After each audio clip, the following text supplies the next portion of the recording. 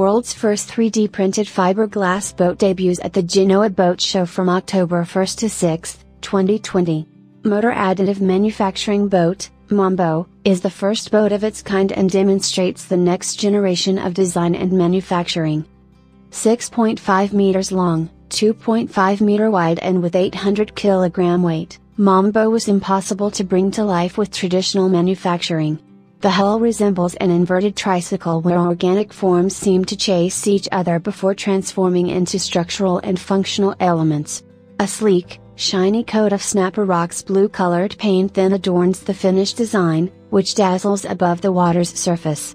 It is then equipped with a real navigation system, 115 CV engine, cork flooring and white leather seating to finish.